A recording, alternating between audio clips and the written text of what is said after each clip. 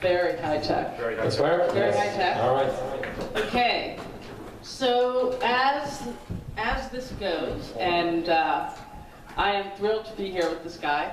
He has a very interesting background, but we're going to do it a little different.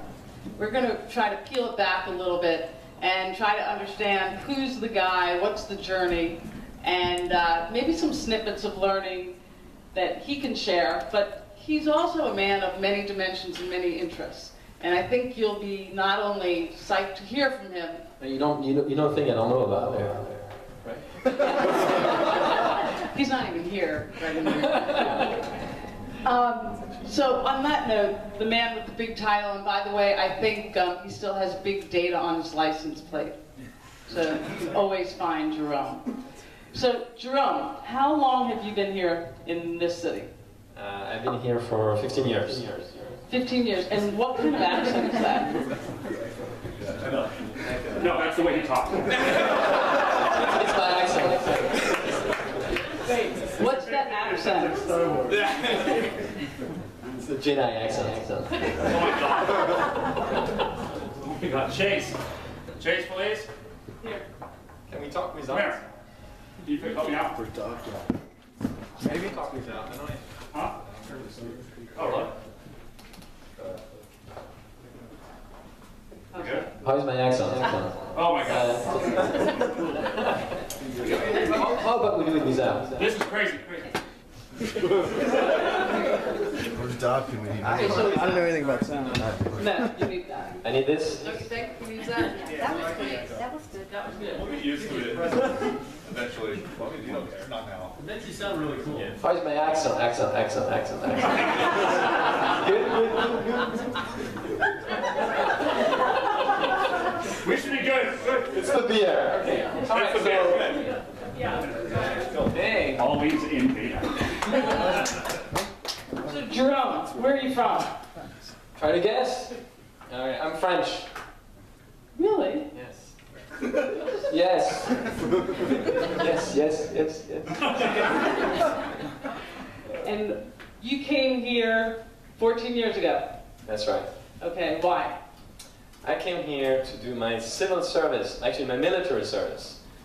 So in France, that was the last 2 years I had to do a mandatory military service, but because I had a graduate degree, I could actually do a civil service as doing some research somewhere. And so I found someone at CMU to invite me to do some research instead of crawling in the mud. And that's how I came here. Who would have taken you at CMU?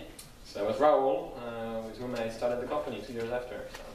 Raoul Badet. That's right, Raoul Badet. Okay, so you came here, and you didn't know Raoul at all. No, that was a kind of interesting. That was my first. Actually, my first touch with Pittsburgh was I was in a course, and the professor said, "Oh, I know a professor who's looking for students, and Pittsburgh is not that bad." I had never heard of Pittsburgh before, and so that's the first thing I heard. And that was Raoul, and he was looking for people to work with him. And I knew I had to do this kind of military service or find something abroad and say, hey, I want to go to the States. Actually, at the time, I didn't like the United States. So I say, I don't like the United States, I want to know why. So let's go there and figure it out on our own. So. Wait, what's the deal about not liking the United States? I'm French and, it's... Wait, I'm not getting that. Keep going. Oh, we didn't, I don't know. No, it's just like, The French don't like Americans? No, actually, it's not true. Actually, the French kind of like it. But I kind of had a little bit of a negative perception of like imperialism and capitalism over, and now I'm part of it, so it's great, Wow, funny how things change, huh? That's fantastic. That's what you get when you get married. That's. And actually, I just want to give a shout out that his wife is right here, and she has been by his side through this whole journey, and we'll peel into that a little bit as well. So she should need a round of applause, actually, because we wouldn't be here without her. It's true, and let's just divert for a second. How many children do you have? 4. And what are the age ranges? 1, 3, 6, 9. So. Okay, 1, 3, 6, 9. Okay. Just just wanted to point that out as he's been through this journey for the last 12 or 14 years. Okay, so you've been busy.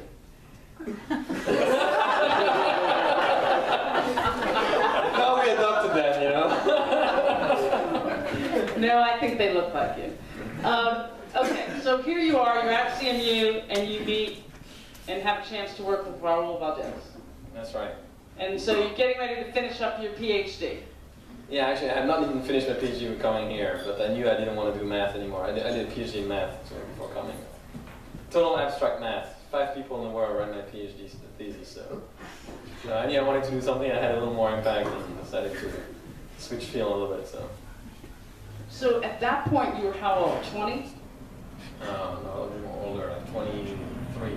23. Already finished, and you graduated high school in France a little early, right? That's right.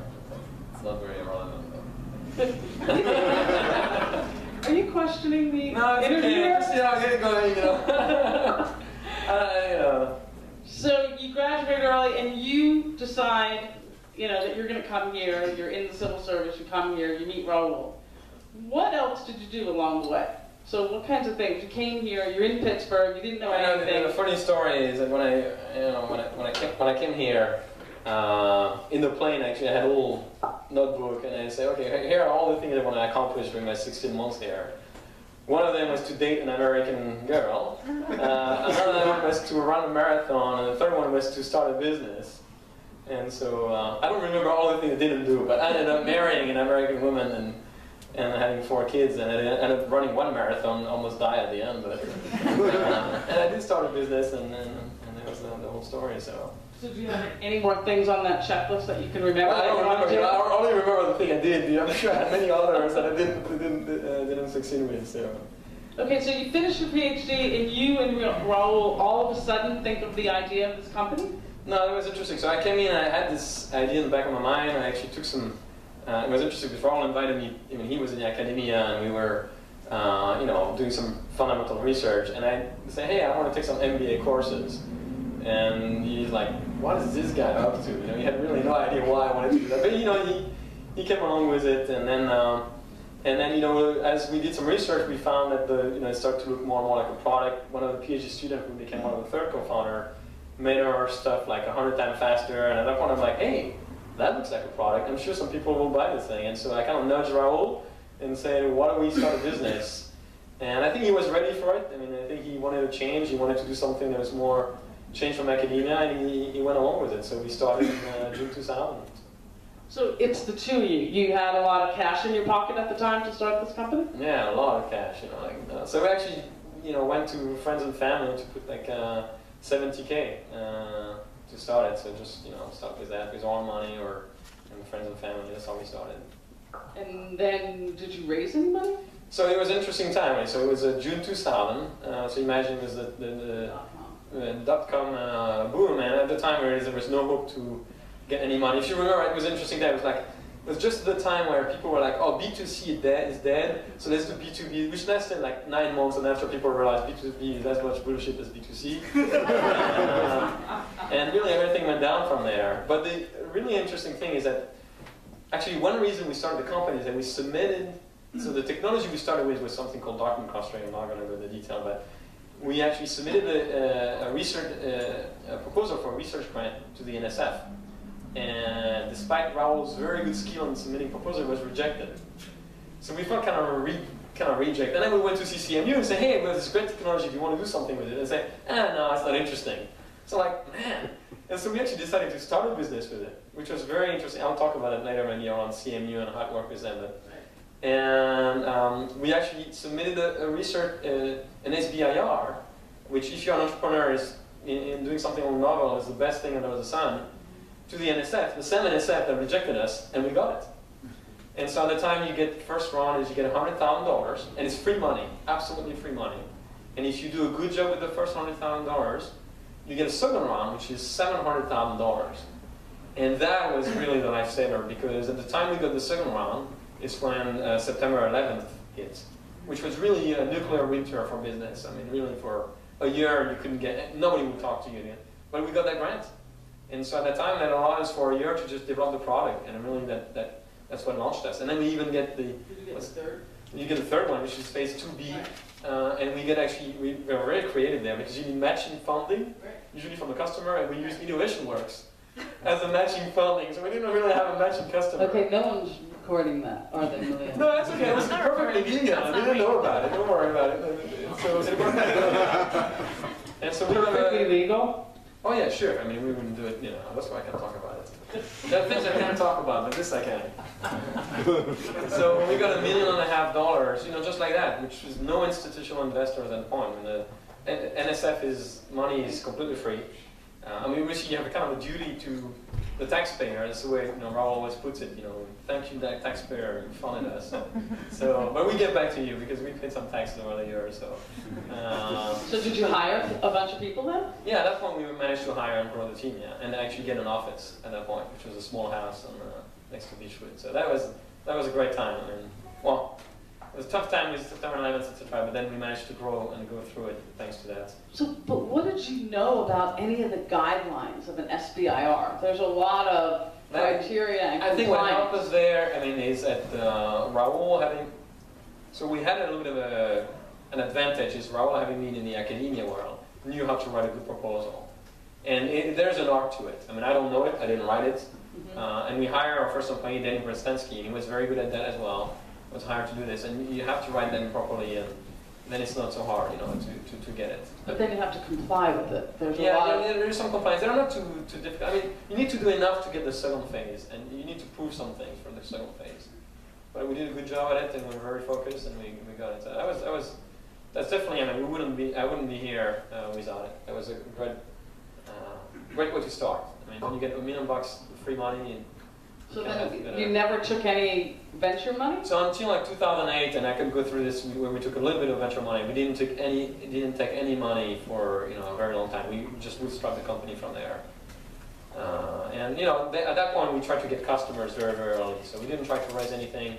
We're not distracted, and we just got customers to pay for the growth of the company. You know, and little by little we had 1 employee, then 2 employees, then 3, 4 employees, then 8 employees. Amazingly, even if it's high growth, it still takes some time to go to, you know, 120 employees, which we were at that time. So were there any employees that started back then and were part of the exit that still were working for the company? Well, that's a good. Well, any employees, you know,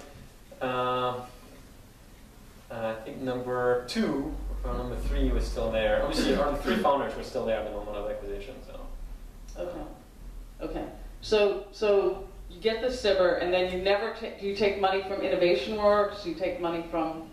So we got money from Innovation Works, right? You know, which was a loan at that point. So it was just and that was in that same period of time. Loan. Yeah, just at the beginning. So that's how we started the company. And never any interest in taking venture money? Well, we looked a little bit into it, and but interestingly, actually, at some point we were looking into it, and we got a huge deal from AOL, and that actually they were kind of a second founder, just a major multi-million-dollar deal with them, and you know that's how we went to our new office, and that was great, you know, that was better than VC money. So you know, many of the stories that we hear, even locally, is that people are chasing money. There's not enough capital. There's not enough seed. There's not enough investment. So interestingly, we never did this because, you know, there was no opportunity to get money at that time. So that actually allowed us to focus. It takes a lot of time to go after money, so that allowed us to focus on the product and grow it. But as I say, it's not like we didn't have any money. We did get the NSF grant, but after that, we really focused on growing the customer base. Whereas focus. But now, as I mentioned to you, actually, not getting money is a weird thing. It's actually great when you get acquired, obviously. It's great for me. But it makes you a bit of an outlier in the community. And there's some part, I mean, you always think that it would be better for everybody, but it made actually almost hiring a little bit harder because you didn't have kind of outside validation. And also, it was kind of like the Raul and Jerome show. So, you know, we owned the company, we could do whatever we want, and people felt, you know, what kind of, you know, other check do you have? Do you have someone above your shoulder? And we didn't have that. There was no one, right? That's right.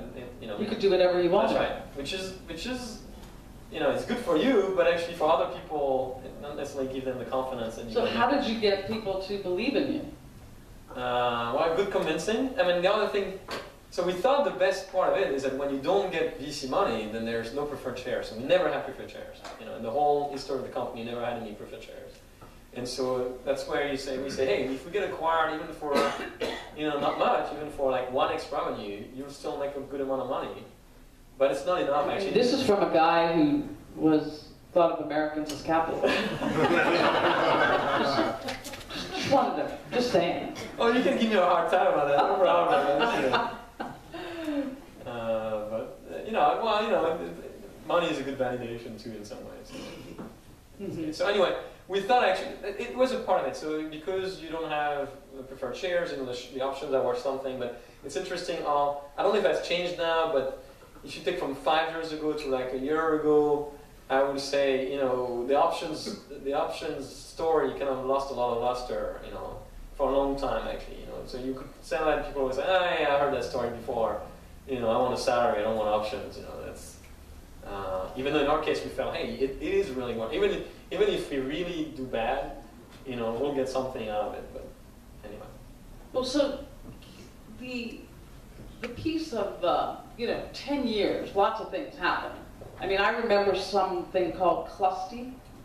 Well, we tried a few things. So, you know, and you know, we tried to be in the consumer business for a while. You know, actually, when we started, we put a site out there. We was doing like organizing search results on top of Google and Yahoo and other search engines, and we got a lot of traction. We went to, you know, a few 100,000 queries a day, which, you know, compared to Google, doesn't sound like anything, but you have to get there. It's not. So we got a lot of traction, but then with Google's competition, you know, you can't compete against Google head on. So, but thankfully, we kind of put only 5% of the effort on this and 95% on the corporate side of things, you know, trying to do B2B. And that's where most of the growth and the effort went. So what happened to Clusty? We sold it, actually, to a crazy guy. that is the best story, or I can say that one. You can share that one? I can share that one. Okay, yeah. so Clusty, because I have a T-shirt that says Clusty. Oh, the T-shirts were the best. Okay, the name first is the weird thing. Yeah, where does Clusty come from? That's my first license plate. The second was Big Data. My first license plate is Clusty, actually. Is it? Okay. I find the clustering?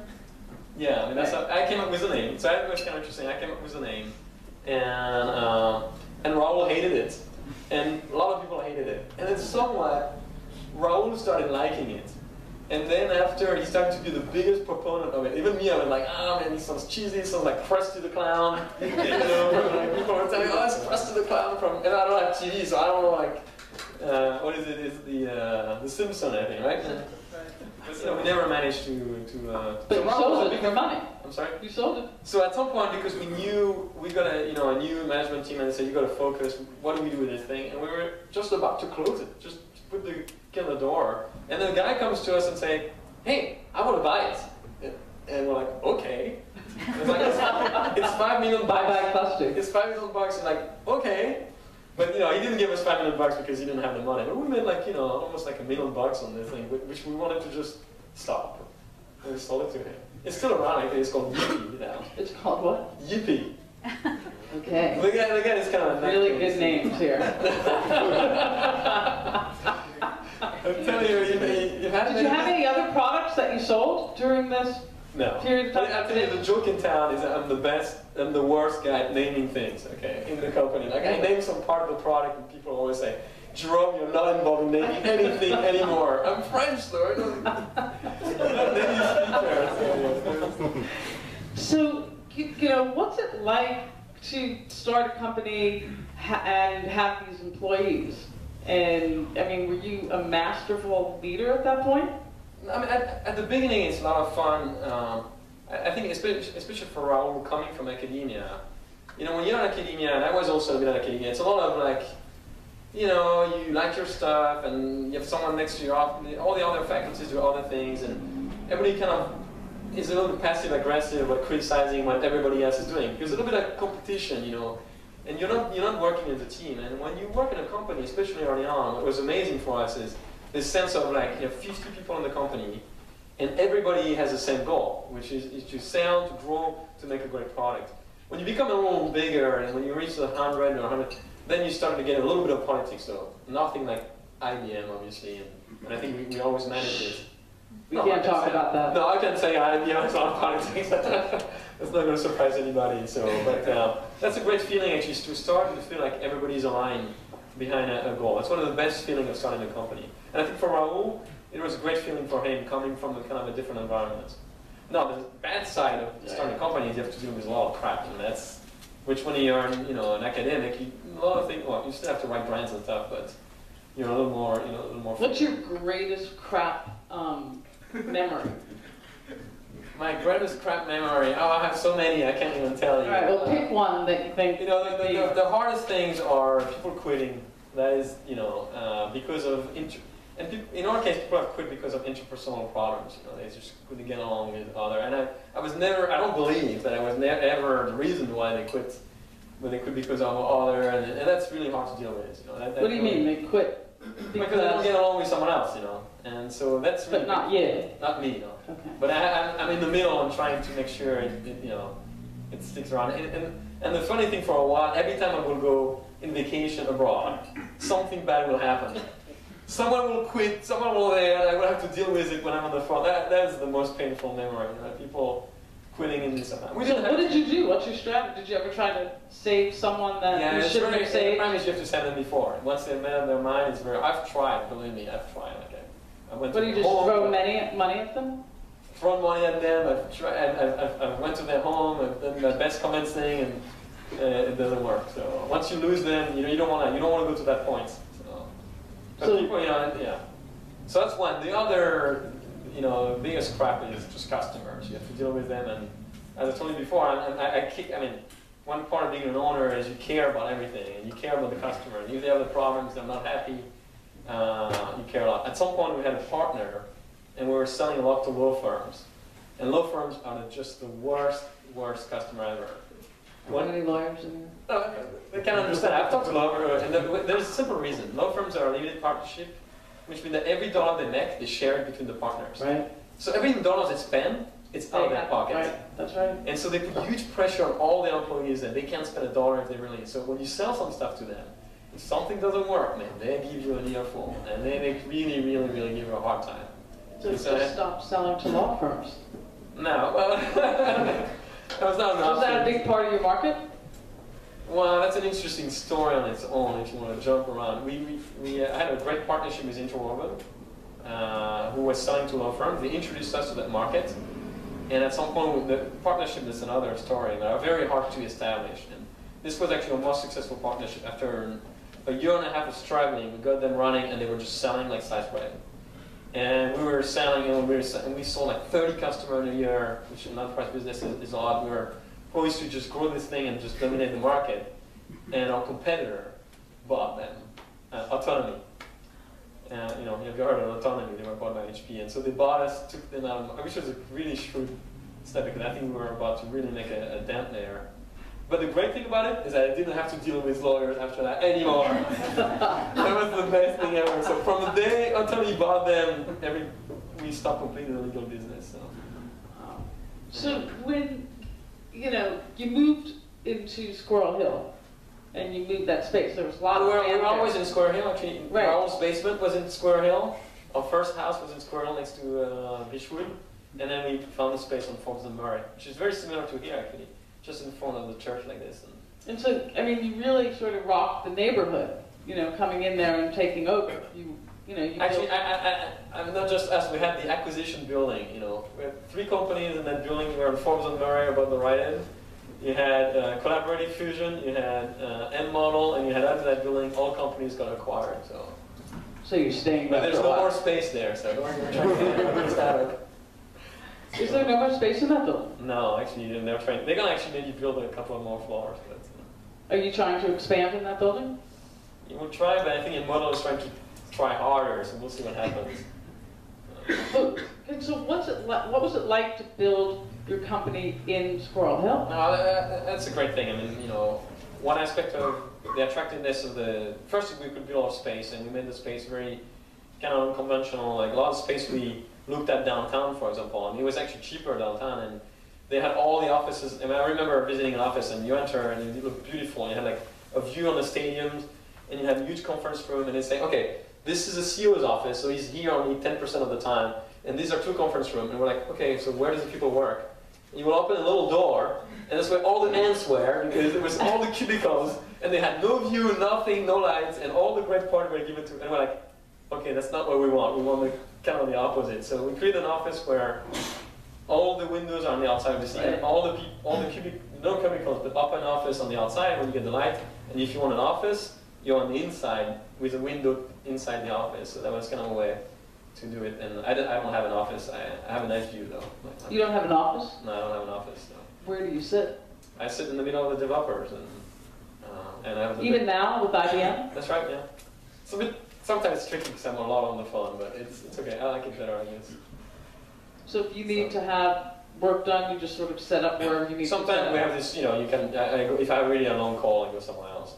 But you asked me about Square House, so one really nice thing is to get people to walk to the office. So, I mean, I bet you that made a huge difference in hiring a lot of people, the fact that actually we had an office that they could walk to, or live in a neighborhood that they liked, rather than having to commute to the suburbs. So that was actually great. Were you able to attract a lot of people from Carnegie Mellon?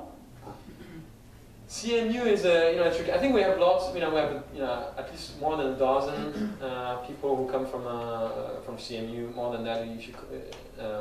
But I think not enough in some way. You know, I feel like at this point, when we found out a long time recently that the best companies, like, you know, the Google and the Facebook of the world, have the entries into CMU that we don't have, even though we are a CMU company. No, you lost it when you left after you did that SIBR.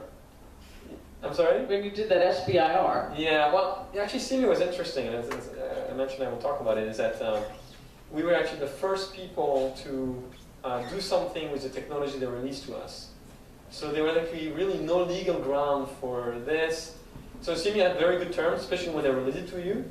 But nobody knew what these terms meant, because every time they released something to someone, they never did anything with it. So didn't you owe money back to CMU when you had your exit? Because it didn't mean anything. And, you know, we negotiated 10 years after starting the company, and they didn't. I mean, they made some money out of it, but quite not a significant amount actually. Wow, shame on them. So, well, I mean, it was good for us. But, no, it was good for you, right? But yeah, they were never very involved. That's the pity. I think CMU is the best. Now that, you know, as you know, I'm doing this, you know, trying to promote Pittsburgh as a big data place. CMU is definitely the biggest asset in Pittsburgh. There's no question. I mean, you talk to people in California, and you know that. Right. I mean, oh yeah. They know about CMU, so we gotta get CMU to basically, you know, how can I say that? I think not enough people from CMU stay there after they graduate, and there should be more impact of CMU into Pittsburgh from a business standpoint. So, you know, I want to fast forward a little bit, because you and Raul, and then Chris, were co-founders, and Raul was the CEO. Mm-hmm. But a few years ago, that all changed. That's right, yeah. So we hired a new team. We hired a new CEO. Did you sit around and say, we can't take this company to the next level? Officially, yes. What does that mean? It means it's always more complicated than the official story. It was not so painful. I mean, I don't think Raul was pretty graceful in the way it happened, etc. But it was not necessarily an easy process. So. And so did you have anyone in mind to run the company? Actually, we did have someone in mind, which was the CEO we ended up hiring. But at first he said no. He was actually part of our board at the time. So we wanted to hire him, and he said no, and so we went on the search, which was pretty painful. Why was it painful? Actually, for one of the reasons I mentioned is people were scared by the company, by the way it was structured. Because you didn't have, because you we guys didn't were have the owners?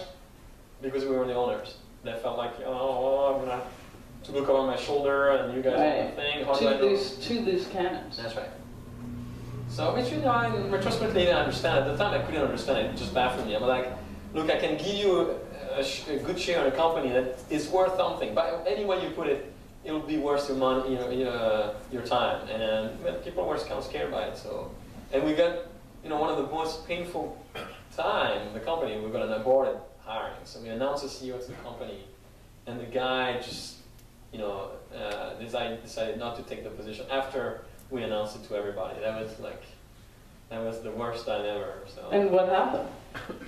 Then I actually became temporary CEO, so that we showed the employee that we will be serious about it, and then we can convince our board member to become actually our CEO.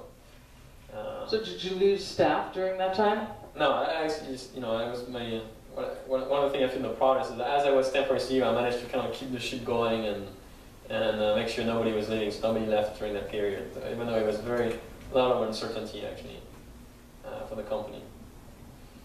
Okay, so, you have this exit recently. How long has it been? 9 months. 9 months. So you've been an employee of IBM for 9 months. That's right. Yeah. So part of the acquisition was that you would become an employee of IBM?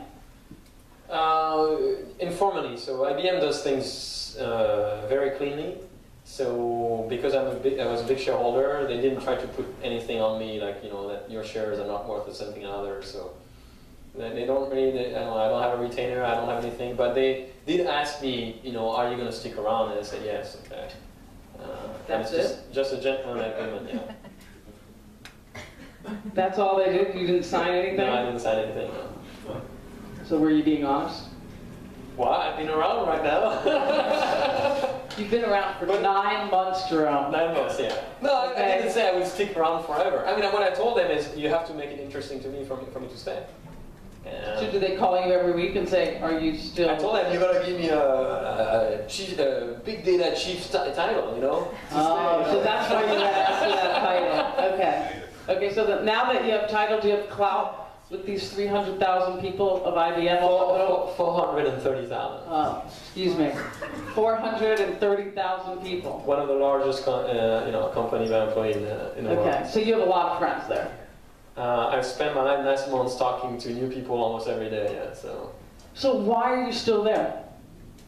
Well, I want to make, one thing is I want them to get their money worth. I mean, I feel like, some kind of moral obligation. That sounds stupid, but, I do. To a certain point, I'm not going to stay there 10 years for that, but, and I want to make the integration work. It's my baby. I want it to flourish in there. So. But Raul decided not to go to IBM. Well, there was a reason. And Raul had, when he was replaced as CEO, he had less of an operational role, so it didn't make sense for him to stay. Okay. But I had, you had your hand in a lot of things. Yeah. And the funny thing is that all the new team is gone now, so I'm actually now, back to being the more senior, and that's. So how many people from Vivisimo actually went, and what percentage went to IBM? Everybody that wanted to stay stayed, basically. What percentage was that? 95%. Really? Yeah, and so how's the IBM culture? I thought we said we wouldn't talk about IBM. Oh, I'm sorry. No, I can talk about it. It's actually interesting. I mean, IBM is a great company as an acquirer. I think they do a fantastic job. Their integration team is very good. They acquire business to grow it. It's not bullshit. You can hear what their CEO said. They basically take businesses and they say, can I grow that business bigger for what they do? Which is a great thing because they keep everybody, they want to keep everybody, they continue what they do, they don't piss off your customers, they try to do everything right. So from an acquisition standpoint, everything right, okay? And they're very good at that.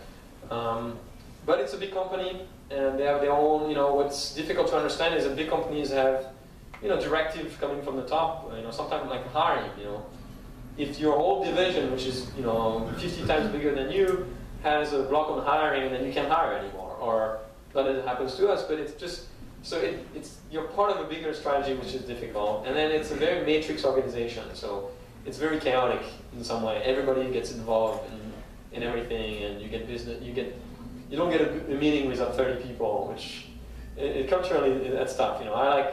When I look at it, I'm like, man, you guys, I was the owner of my company, so when I saw a meeting where someone shouldn't be there, I'm like, why are you here? You just go do something else, But then I have 30 people in the room and only one person is talking. I'm like, 29 people are paid to be in that meeting for nothing. That's the way I look at it, but it's the nature of it. It's very inefficient, And big company is very inefficient. And I mean, I don't know how to do it better than them. I mean, they are very successful right now. I think there are lots of things they do right. They take the right amount of risk. They do business to last. And when you compare them to HP, HP takes these stupid big bets. you know, and then they don't pan out, and you take big risks, you know, your stock goes down. I mean, IBM just takes smaller risks, but they take risks. But they take You smaller risks. sound like a company man already. That's right, I've been brainwashed, you see. I think you really drank their Kool-Aid. No, I didn't drink the Kool-Aid. So, and one thing, I mean, I think IBM wants to transform. So one thing I'm trying to see right now is, can we transform that culture for the better? And honestly, if I can, I'll stay. If I can't, I'll leave. That's the way I look at it. And I've been very vocal about what needs to be changed, so we'll see. I mean, one problem at IBM is hard to get authority to do certain things. And we are in a new field, we're in this big data field, and I feel like, hey, if we want to succeed, we have to run this more like a startup, and you've got to give some authority to a few people to run this. And so that's what I'm telling them right now, so we'll see what happens. So you could leave at any time? I can leave at any time, yes, that's right. So, what's next for you? Wow, okay, I have a few plans. Number one plan is to make the acquisition successful. I mean, I'm an employee at IBM and I want to make that work. When I say, I'll see if it works, I'll tell them what to do, what I think should be done, and I'll see if they listen. I think they actually tend to listen, but you know, I'm going to tell them things that it's going to be hard for them to, well, I'm telling them things that I think will be hard for them to change, but we'll see. So that's one thing. Another thing, I'm going to do some self-promotion here, is that, you know, I'm launching an initiative in Pittsburgh to try to put some. He's doing an ad right now. I'm doing an ad, but you were part of this. I told you, one thing I wanted to do is after an acquisition is say, hey, you know, how do you give back to Pittsburgh? And I looked at it and I had some ideas about, you know, making Pittsburgh a better party town. And, okay, let's share. This is how Jerome. No, please don't. No, I just want to share this. This is Jerome's idea. Raoul, who I knew and still know very well, much more than I knew Jerome, said, I really want you to get to know Jerome. I really want him to get involved in the community. He needs to get networked and know more people. He's been heads down for the last 14 years, and he's got some ideas and some ways to give back. Okay, I'm handing it to you. What was the idea? No. Okay, I'm not going to talk about the first idea. It was a good idea. It was to do. Okay, what's the idea? It was to make Pittsburgh more attractive to young people. By doing what? What were we going to do? Some interesting parties, you know. Nothing bad. You know, don't get me wrong here.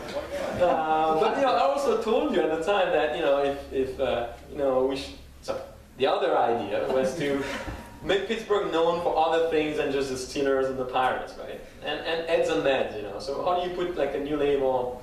I think it's hard for Pittsburgh to compete, you know, as an entrepreneurship destination overall. You know, it's hard to compete against Silicon Valley or even or New York or Boston. You know, I don't know if you saw the last report from Forbes. We're number 13, which is not bad, but 88 million in venture investment against 1.5 for Boston and 4 billion for big data. With the buzz around big data, around all this kind of data is the new oil. Why try to put a label in Pittsburgh? So that's why I've been working for a couple of months and get out of my cave.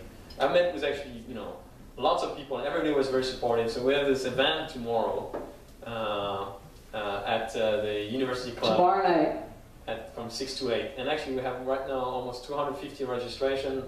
We'll have 22 startups or research projects. Exhibits, yeah. Right. Of big data. And we put that together in 2 months. 3 months, but we asked for the exhibits 2 weeks ago, and we got like 22 submissions in a record time. So amazingly, what we found is there's lots of stuff around data and big data in Pittsburgh that nobody knows about, and that's what we were planning to do, is just to make it aware. So if we could put a new label and say, and CMU, as you can imagine, and Pitt as well, are actually doing amazing things around big data. I mean, Randy Bryant, who is the dean of the School of Computer Science at CMU, is actually on the board now. It's called Pittsburgh DataWorks. PGHDataWorks.org. You can register for the event tomorrow. You see, I'm the sales guy. I know. I like that. So Randy Bryant accepted to be on the board immediately, and lots of people. We have the dean of the Heinz School. We have the vice provost for research at Pitt. We have someone from NetApp, from Management Science Associates. We have you on the board, and so there was lots of. That was actually really refreshing. I didn't imagine I would get that. So I think Pittsburgh has lots of assets, and I hope we can put it on the map and get some traction. I think we had a good idea on the party. Yeah. Maybe we'll do some parties too. Yeah, but we were trying to create sort of a mystique around doing some party that occurred without letting everyone know that there was going to be a party. And feature the Pittsburgh startup too, right? Remember? Right. We had some good ideas and we planned to levitate that at some Actually, point. that's a good model for a business. When you start something, you have no idea where it's going to go, okay? And usually it ends up where you didn't think where it started. And like, it's pretty, that's the same thing. Something with a business.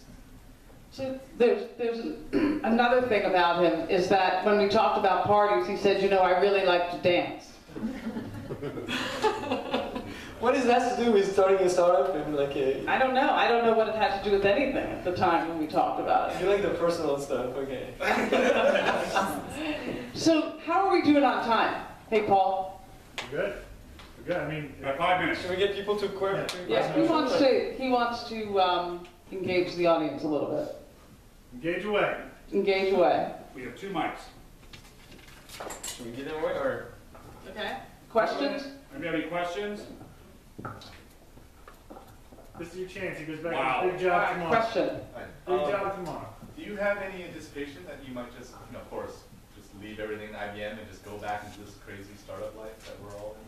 That's a good question. So you can ask my wife, like for years after I told her, if I ever talk about starting something new, just shoot me, please. I'm not joking. I mean, I've said that so many times you can imagine. Now, if you ask me, I think I'll start something new at some point, yes. But, so she'll have to shoot me, so I'll be dead in a few years. But, you know, I asked him that, and I said, I can't see you just being at IBM, and, you know, I think you're just going to wake up one day and just go, they're integrated, they're done, I'm out of here, what's next? Sure, you'll travel around the world and do some interesting things, but Yeah. starting... But I'll tell you, I have some theory. I think we're brainwashed. I mean, like, our brains tricks us in believing that we need to do this thing because, I mean, I don't know, it's painful to start something and seeing through. It's just like, you know, all the pain of like dealing with customers, with employees, with, you know, worrying about the company's not going to be there tomorrow. When you're in it, you're like, there's no reason to do this thing. But then after you forget about it completely, you're like, hey, you know, that sounds good, you know? I want to do my own thing again, you know? I think we're just idiots, but, you know. So if you had to do it again 14 years later, what do you think of the climate here now? You talked about 14 years ago there really wasn't anything but SBIRs. So where are we now? Like, are we in a better spot? In Pittsburgh, I think so. I mean, actually, I'm pretty amazed by the number of, you know, activities and incubators. It definitely is a much more vibrant scene now than it was before. You know, I don't know. I don't know. I'm not a good VC expert, so I don't know how much funding you get here. I still believe it's not that easy to get kind of second round beyond seed. Okay. Even seed is hard. Yeah. So that's a pity, but. When you guys talk about big data, when you pulled information for Vivisimo, did you ever work with any government entities, and if so, how did you form those kind of partnerships? Yeah, government is kind of the best and the worst. So we got lots of, I mean, our best deal at some point was USA Gov. I remember when we got that deal, I thought, you know, that's it, I made it, which was not true actually, but. So government can, and especially, you know, I don't know about today because, you know, but, you know, with Bush in power, it was great to get some deals with government, but it's very flaky. I mean, in some way, like, we got the best out of it and the worst out of it, and I still don't know how. All I know actually, so we got some big deals with governments, and then we thought, well, once we get this deal, we should get more. But we did a bad hire at that point, and we hired a guy who hired bad people or bad salespeople, and we kind of lost all of government business in a couple of years, and now we're rebuilding it. And I don't know if it's due to the bad hire. I don't know if it's due to the fact that, you know, there was some, you know, problem in the government. So it's you know, I understand why I win and lose corporate business, you know, because we did a good job, we did a bad job. I don't get any. I don't understand the government business. I don't understand how it works. Also, I'm a foreigner, so I'm telling you, I have to meet them like, you know, on the picnic table outside of their building to be able to talk to them. But In terms of data, though, was a lot of data public record that you were working with, or? yeah, but the public is not. So the big money at some point was with all the, you know, the security data. Okay, you're talking about big data. Okay, and we're still working with them, and we're still hoping to get some big data, some really fascinating. I mean, sometimes spooky, but, you know, project there. Public is something actually we get there, but it's, you know, there's less money. Though actually with the Obama administration, may be shifting a little bit. So we tried to partner with Data2Gov, for example, for a long time, and never managed to get something on the ground. Sorry. Oh no, that's okay. I was wondering, when you were getting started in the beginning, did you just sort of have a natural understanding of business strategy, or you had a background in that, or did you have an advisory board that will help you? So, no, I mean, obviously, well, actually, Raul, my co-founder, was good at trying to get advisors. The problem when you get business advice is that he has always this saying that you always get an advice and it's contrary, okay? So, if you ask a few times, actually, he just wrote a book, I'll do some promotion also for like advices for winners. So he actually wrote a book on how to collect advice. And the other day, I felt like, you know, the advice we got, I never thought was that great, and we were not that business savvy. So for example, to give you an idea of how bad we were like, why do you need a budget? You know? Okay, why do you need a budget? And people were coming to me, they're like, oh, you know, I manage sales now, I need a budget. I'm like, why do you need a budget? You know, that really made them mad, I can tell you that. So, and that was a little bit of Raul's personality, you know, he had to be convinced of everything, so that drove people crazy. So that's, in terms of, I think in terms of advice, the best business advice I've had, which actually came from the new team that came on board, which they didn't necessarily manage to implement either, is to just focus. Now, when you start a company, you can't really focus because you have to be opportunistic. But if you want to grow, you have to focus. And it's funny because now I'm within IBM, it's the one business advice I have for them. Because they think they're IBM, they don't need to focus, it's completely wrong. Even when you're IBM, you need to focus. You need to have a focus story, you need to tell the same story to everybody, you need to do one thing and do it well to the people you serve. So I wish I had understood that focus before. I think the company would have been worth 10 times worse if we had. Thank you.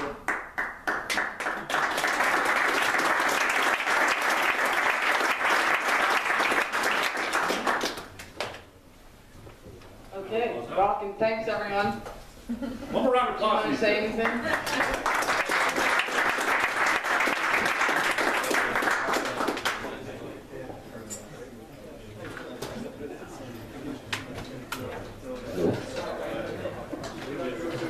There was one more question, sorry. For Ryan. Okay. Hey guys, one more round of applause, please. Thank you. Before we get up. I just have some few words. Zach, you can wave. Just kidding you. First of all, I want to thank our sponsors tonight, Pittsburgh Tech Council, Carnegie Mellon, BuiltinPittsburgh, and Rust Built too. We do this on a monthly basis. Our next month's interview will be me interviewing Civic Science CEO John Dick. You can stay in the loop with all these events, any opportunities, and all the startup firms on BuiltinPittsburgh. If you're not, that's probably how you're here. Is that how most of you are here? Raise your hand. Awesome. That's awkward for the two of you that didn't raise your hand. Tomorrow night, as he said, he's going to have a lunch for DataWorks at the University Club, right? University Club. It's on the calendar on BuiltinPittsburgh.com. We have Startup Weekend coming up on April 5th to 7th, right across the street. We'll be doing some work here. It'll be awesome. If you're not signed up, fail. National Day of Civic Hacking. June 1st, the White House has an initiative to do civic hacking. So we'll hack around some positive civic problems that will solve with technology. I brought that to Pittsburgh for us in accordance with Built Pittsburgh. And then the next time you're here, this won't look nothing like what you see right now. There'll be a lot. This will be changed, and we'll have more information on that later. So the next time when I'm interviewing John up here, this room will be totally different and have a different purpose. But more news on that later. And vowels are selfish. Thank you. Okay.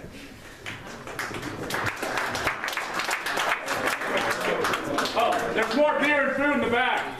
Thanks, Marty's Market. Give a round of applause.